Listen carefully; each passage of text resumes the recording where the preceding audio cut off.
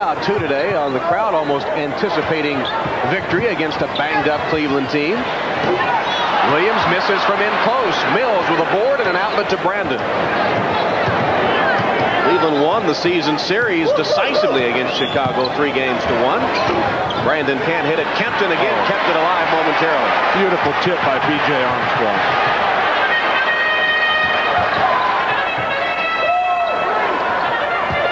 Grant missed it. Williams is fouled. Tom, you talked about the seeming confidence of the Chicago crowd, the Chicago players, but really the story of the Cleveland Cavaliers with Mike Fratello and Mark Price, they're key guys. That's always been overcoming adversity. These are two guys who have been told their whole lives that they don't belong in basketball. They're not good enough. They're not big enough. This is not their game. These guys have succeeded in the face of adversity their entire career. These guys can get it done.